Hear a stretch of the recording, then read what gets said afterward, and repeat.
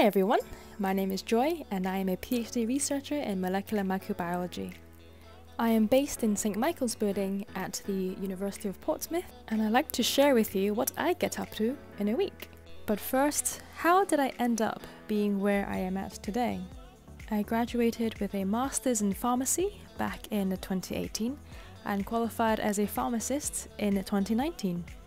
Between my third and fourth year of my undergraduate degree, I had the opportunity to go to Warsaw in Poland for my Erasmus student exchange. It was there when I realized how much I enjoyed working at the bench, and that's when I decided to embark on a PhD journey after I qualified.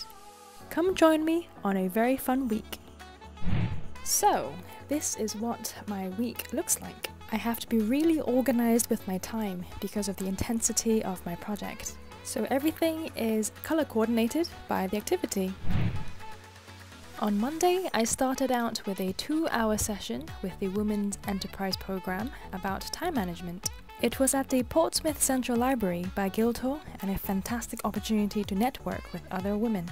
I learnt about how to create mind maps and lists to help me prioritize my work, as well as knowing when to delegate and defer to other members of the team. Next up, I had a cast call. I know, why on earth is Joy in an acting role? Well, it's because I am one of the student ambassadors for the university and they were looking for students to feature in their new video production. I ended up getting a supporting role for the short film and let's just say I'll stay in my science field. I founded and run a small business called With Extraordinary Grace, which I nickname WEG because it is quite a mouthful. I created With Extraordinary Grace as a zero-waste fundraiser project and donate all my profits to Hope For charity. Here I'm wrapping a gift order up.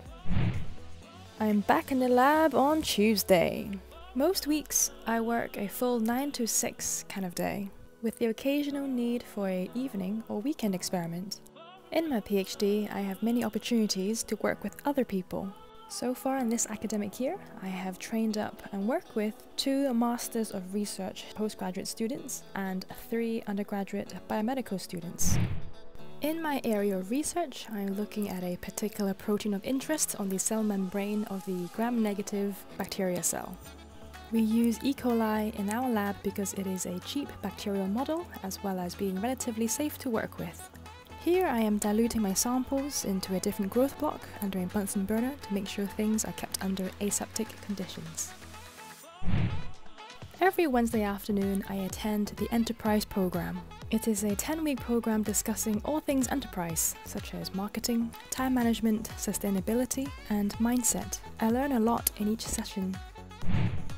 That same day, I was part of the postgraduate virtual open evening. As a student ambassador, I was part of the PhD research desk as well as the student panel for the evening. That Wednesday was also my birthday. I am really grateful for a husband who can cook very well, and very healthily as well. He made us a pan-fried crispy skinned salmon on a bed of vegetables in a tomato sauce. Wow, and it was delicious! On Thursday, I had another student ambassador shift, Begin Your Future. It was a 1-day experience day for Year 12 students to inspire them to apply to university. We gave them a tour of the whole university, but what was the most interesting for me was Eldon Building. They have a really cool VR and XR stage where you can change the background, change the scenery, as well as the camera angles. Very advanced stuff. And then on Friday, I do a weekly reflection of what we've done throughout the week. I normally make sure to use this day to tie up any loose ends, be it replying to emails, refilling our pipette tip racks, empty the bins in the lab, and sending things for autoclave to be sterilized. This particular Friday, I had a meeting with my biomedical students who had finished their time of bench work with us. I showed them the very long and tedious process on how to quantify the results. One thing I've definitely learned in my PhD is to keep track of everything. All the data, all the numbers, everything. As if my full-time PhD isn't busy enough, I do all things WEG related in my spare time. I think it's important to have a creative outlet when you have such a stressful and intense time indoors in the lab. My fundraising small business with extraordinary grace has allowed me to meet up with other locals at markets, network with other businesses at small business events, as well as what I call having fun in the fundraising. These are the type of designs that I make, always unique, always interesting.